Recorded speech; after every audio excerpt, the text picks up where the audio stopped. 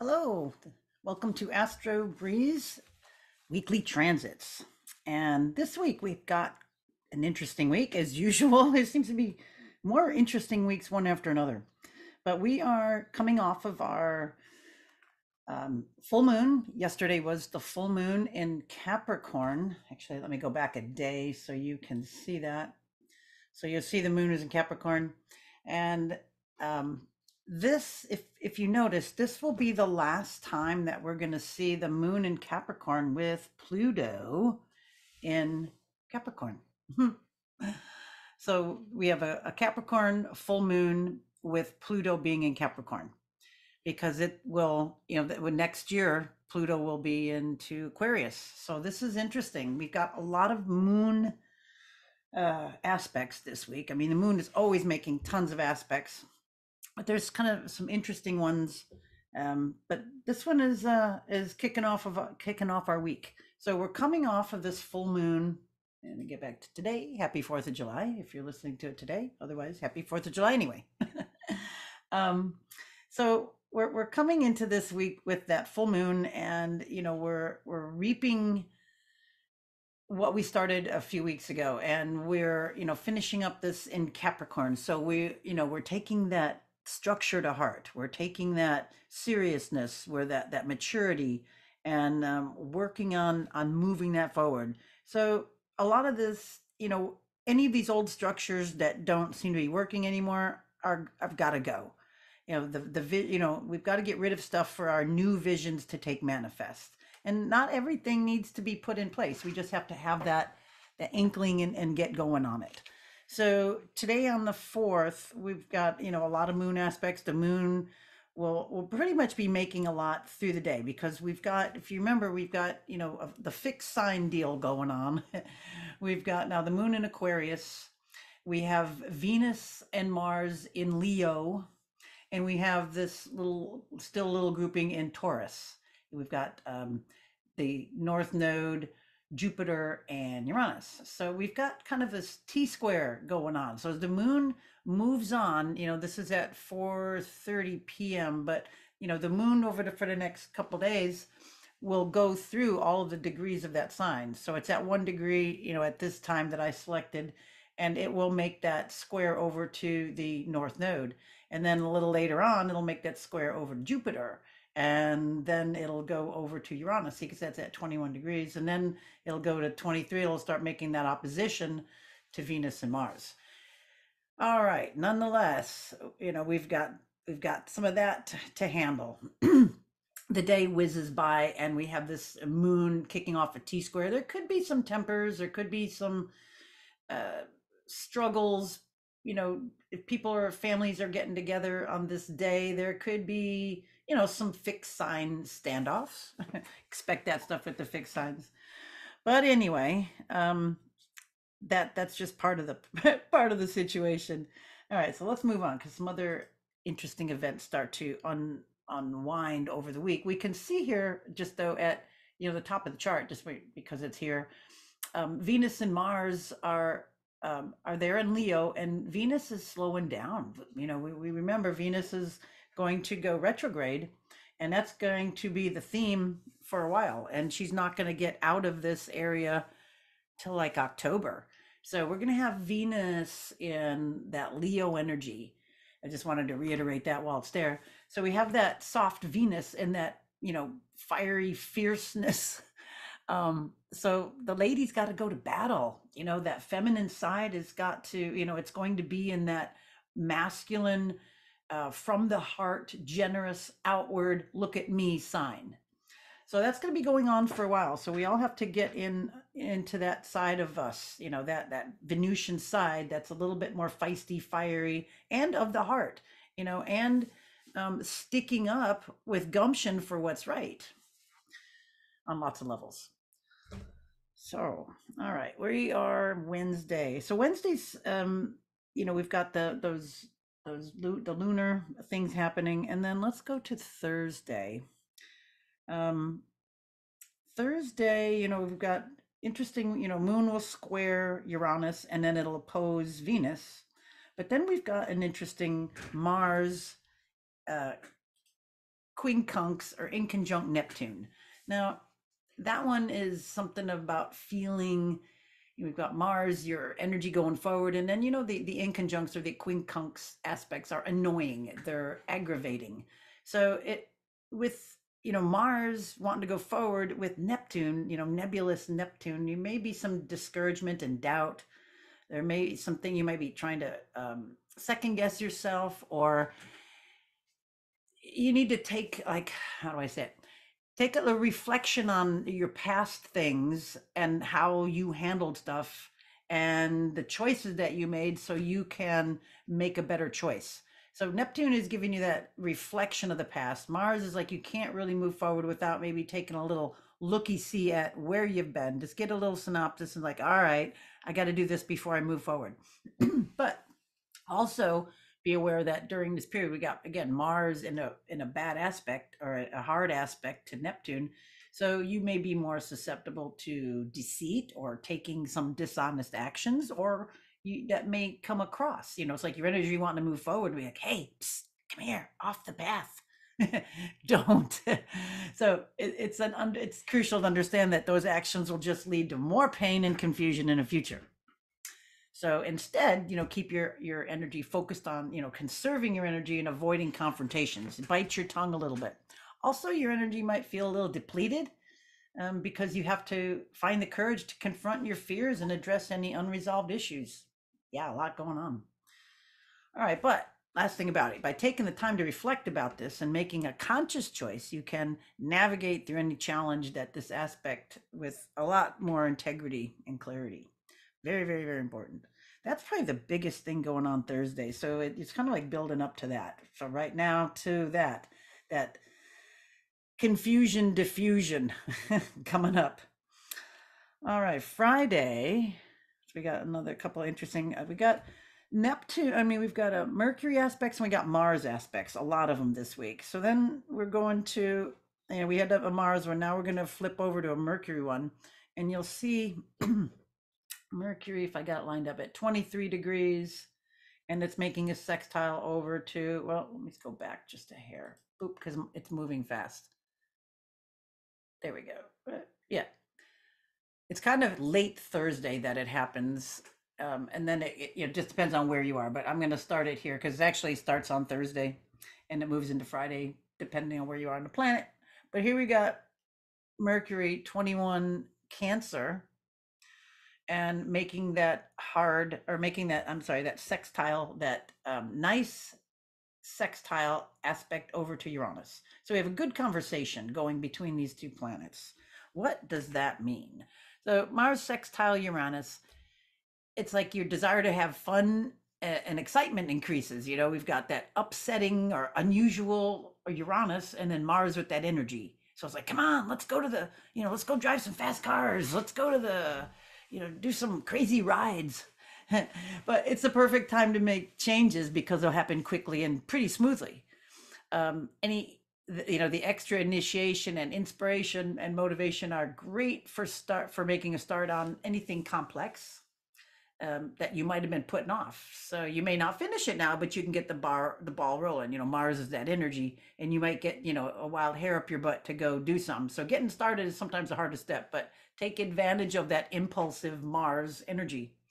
In relationships too, it can benefit. So maybe you'll attract people who are somehow different, or who may be from another race or culture or eccentric.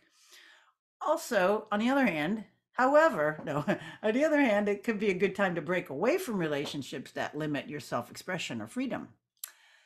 So this also applies to jobs or other things holding you back from success and happiness. This is like a couple things. The last one, that Mars in conjunct Neptune, it was similar. Yeah. All right. Let's go forward here. We looked at Friday. More moon aspects on Friday, and it's interesting. A couple of things here. We see Venus way slowing down. She just went to 24, but going way, way, way slow. Not a whole lot other than the moon triggering a few things. This day we've got, the moon, where we pointed out here. The moon was, earlier in that day or early Thursday or Friday. It will, conjunct Saturn. So there could be a little dourness, when it's going over there. If you're feeling, early in the day, again, depending where you're at in the planet, but, when the moon is in Pisces, it's going to go over Saturn first. So it might be, I always find it's kind of a little bit sad or a little bit um dour, downer. But then it'll pass over that, and then the day will pick up, and then it won't make another aspect. I mean, it'll make lots through the day, but once the next day it gets over to Neptune, we've got some more kind of maybe deceptive energy coming up again. So we got a few themes coming this week. But then it also is going to sextile Jupiter. Is it, well, you can see it goes a few things by degree, but it'll make that because we've got those sextiles there. And then it'll also trine over to the sun because we've got, water sign, water sign. So that'll be good. It'll be just an interesting couple of days.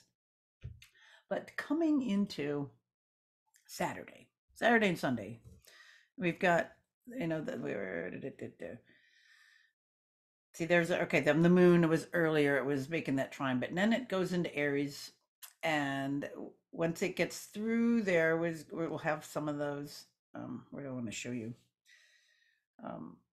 It'll be making, square over to Pluto. That's, the moon's aspect. It will conjunct over to Chiron. Chiron is that, the wounded healer. So maybe some emotional wound healing from the past will come up on Saturday as well. It's a big deal. All right. But then let's see if I can get this lined up for you on Sunday into Monday, Sunday. We've got some interesting ones. We've got Mars right at the end of Leo, and that's it's in the Regulus part of the sky. It's in that area, and it's also on Donald Trump's ascendant. So this will be interesting. So Mars will be at that 29th degree of Leo, and it will be making that quincunx to Pluto. So we've had a lot of, we're going to have a lot of these quincunx or inconjunct. Quincunx is the more correct term. Throughout the whole month, actually, a lot of them. So remember, those are adjustment. Those are things that are hard to manage, or it's just they don't fit. But we've got several aspects that day. But the first one that's coming up that I want to tell you about is that inconjunct, that quincunx. So Mars over to Pluto. We've got both of those harsh planets, and when it's in that hard aspect, you're gonna have there'll be more of like an intense longing to maybe achieve your most potential and passionate desires. Go into the depths of something. You may become more assertive and competitive as you strive to get what you want, which can, sometimes cause a little resistance, maybe strong resistance from other people, reducing your chances of victory. So careful with that. Handle it a little more diplomatically. So rushing ahead in too many directions is harder to succeed at any one thing. The key to success here is deciding on a single goal. Listening to advice and developing an informed opinion will improve your decision-making skills. Then you can draw on extra courage and willpower to succeed. So resorting to manipulative, controlling, or deceptive tactics will only harm you in the long run. I shouldn't even have to say that, but it's there. We've got these odd things that come up. And sometimes if you just have it in the back of your head, you'd be like, yeah, I remember. So impulses and lapses in judgment can lead you to make mistakes and accidents. So just slow it down. You might become interested also in political, social, or environmental activism. This could be an interesting day. There could be some shoes dropping, some information, more things coming out that are going to, PO you. Finding out where you've been duped, where we've all been duped, it's going to make us upset. So there'll be a tendency to rebel against the power and authority that comes up. It's like, who's behind this? Who is doing this? And that's what's, I think, going to be the one real big thing that's going to get people riled up. So that's going to be happening like Sunday. And then we'll also have, that was a Mars, the Mars one. But then we also have a Mercury, where's going by the sun? Mercury, right here, 27 Mercury over to Neptune, 27. got another interesting. This is a trine now. So we've got water sign to water sign. So Mercury trine Neptune. This is cool because it stimulates your creativity, your imagination, your sensitivity, and your spirituality. It's not such a good time for reading the fine print of things or studying facts. So be careful about that. You might want to save signing something for next day because your mind is going to be ready to dream or fantasize. Okay, we got anything with Neptune, you know, it's just going to be off the rails like that. So, um, or it could obscure things too, but it also increases your sensitivity um, to different things. Vibrational energy. It makes a good time for working on anything involving harmonics, music, dance, dramatic acting. um, Communication skills would benefit from a non-threatening, caring, or soft type of influence. Your sensual attractiveness. People want to listen to you, especially in person. Your senses could be fine-tuned because you know this is sort of a psychic aspect, right? We've got that trine between Mercury communications and Neptune, that um, nebulous behind the scenes.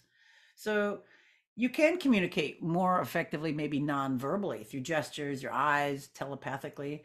Any psychic abilities will be enhanced. Your intuition will be stronger and accurate. It's also a good time for reading about subjects that you don't have to remember and endless facts or tiny details. See, that's not going to be good for that. It helps you see and feel the big picture. It's getting you the big feel.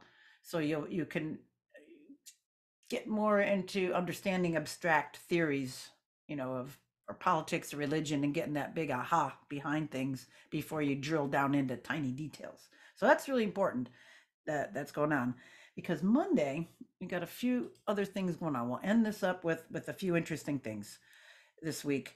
So we've got let's before I get well a couple things. You see Mars, it moves into Virgo right here. So we got a whole different. I'm gonna hit that one last. I'll show you somewhere that has some good info on that. But then you know, we got the moon moving into Taurus that day. You can see it's 28 degrees here, but if I just go a few hours, it's just nice to see it. Moon. There we go. All right, so moon's in Taurus. It'll start off there in Taurus. Um, so the reason I wanted to do that because I wanted you to emphasize the earthiness of this time now, you know, and then as they both get near the end of that area, they'll have to meet up with Pluto, which is still in Capricorn. So we have, you know, as the moon will hit it, you know, in another day and a half there, it'll make that trine over to Pluto, and yeah. But anyway, I digress. So anyway, we got this day. We've got a Mercury opposite Pluto. So, you know, we see Mercury there is, I got it, it's 29, you know, because it's Mercury is going to change signs too. Mercury 29 Cancer opposite the moon there. So let's look at Mercury opposite Pluto. So we got again a hard aspect. We got Mercury communication, Pluto depth. So maybe some depth in communications. I think this might be a perfect day for a lot of things to be coming out in the news, a lot of reveals. Um, you know, the stuff that's been on like Joe Rogan, that the Joe Rogan show, that's been hitting millions and millions and almost like a billion views. I'm not going to get into it totally, but some of the more recent things that he's had on, there's been some really good reveals. More of that I think is coming, a lot more of that. But anyway, Mercury opposite Pluto also creates a battle of ideas within your mind or between competitors. So this is what we got going on. You know, there is a tendency under this transit to put on blinker, to put our, it's like we're going to hone in on a particular problem, you know, because it's opposite Pluto. We've got that depth. We've got the communication. We're giving this like the tattletale aspect. It's a good time for research, investigation, uncovering secrets. There you go, uncovering secrets. Mom, look what he's doing. So we got an intense buildup of mental energy requiring an outlet, ranging from occult studies to fierce debates and arguments. The most positive manifestation of this transit would be psychological self-analysis or relationship counseling. Although opinions may be extreme now, there may be also the promise of positive transformation in your thinking as more profound levels of understanding are reached. That's good. However, there are several more negative scenarios to be aware of. This transit favors subversive tactics such as propaganda, mind control, threats, intimidation, and other forms of psychological abuse. You should be wary of being talked into things under pressure. Right there, underline, highlight that. Remember, I'm saying this due to a tendency to become intrigued or obsessed with a particular idea. Watch that. Abusing your mental powers may result in temporary gains and inflated feelings of superiority, but in the long run, such tactics would backfire. This is another theme all week. So you've just got to stay away from the bad or the dark side. So the truth may be hidden today by secrecy or propaganda, and it's reasonable not to take anything at face value. Investigate both sides. Look and see what's coming out. All right, now the big deal. I think a big one's coming up here. It's like if I just go, how long there? Okay, so look, Mars moves into Virgo, and I didn't get the Mercury yet. Let's get Mercury. Mercury goes into Leo. So both go about the same time, not too far apart. That's pretty interesting. They both change signs. Okay, so let's look at Mars. And I just want to share this one with you. So actually, I'm going to just a little bit communicate this one first. Mercury moving into Leo. So we've got, Mercury there, that communication, that mental, and it's going to be moving into that fire sign. It's the beginning of that fire sign with the communication. So Mercury there is going to join the pack. It's going to go, it'll meet up with Venus, and then it'll go over. Well, we'll see, because it's going to hit retrograde soon. But anyway, we'll have that loudmouth, the loudmouth aspect. We've got Mercury, that communication with Leo aspects on stage. Look at me, watch me, and then with Venus there, still staying there, that's going to be a really a look at me, watch me kind of aspect. So that's going to be heating up. And it also could be bringing out a lot of truths from the heart, a childlike innocence of revealing things. Like The Emperor Has No Clothes, that book. That's kind of the thing that'll be going on. But I want to share something else with you. New share. All right. If you go over to Cafe Astrology, they have some interesting things. Give you some of the transits. Here's July 10th. Mars enters Virgo. Mars enters Virgo from July 10th to about August 27th. In Virgo, Mars is somewhat of a workhorse. We have a passion for details, as well as a need to do the right thing at just the right time under this influence. The satisfaction of a job well done. We are more precise and concerned about performance. Think about Mars, that energy into being exacting, fussy, pragmatic, detail-oriented Virgo. It's really nitpicky, energy to be nitpicky. We're more exacting and concerned with correctness and details in our work, output, or efforts. It's a time of greater caution, skepticism, and discipline. We tend to focus on details and plans, sometimes losing sight of the big picture. There can be perfectionist or workaholic streak. We have a greater interest in excelling or mastering a particular skill. So this would be good to do for this time, to master or focus in on a particular skill. Science and health are most appealing. This transit highlights work with details or requiring precision, such as surgery, bookkeeping, crafts, musical instruments. Good time to learn a technical instrument. You learn the guitar, learn, how to play the flute. It also spotlights attention to health and nutrition, the healing arts, because of Virgo. Those are all Virgo things. So we got the energy, Mars, to get into health. We got the energy to get, take our supplements, to get a good nutritional program, to get started on an exercise program and stick with it. Getting things, it says here, what else? Great interest in how things work, techniques, mechanics, and systems. It can be a time of irritability, tension, and nervousness. That Virgo and Mars, all that extra, energy, and then it just, you can imagine. Attention to detail and technique is tremendous, although our vision or confidence may suffer if we limit ourselves. There can be competitive or inflamed situations with coworkers, work, routines, or healthcare. All right, so this, that's on That's on astrology, cafe astrology. Sorry, couldn't do two things at once. So interesting week. A few sign changes. Some odd energies. There's watch out for the whole deceptive thing that to come up in a few ways. We've got energy to clear out stuff from the past. Kicking off from this new moon. I mean, the full moon that just happened, and clearing those things out so we can make room for the new. Take use of this energy. This is a good week to get all that happening. All right, thanks for listening, and see you all next week. Bye for now.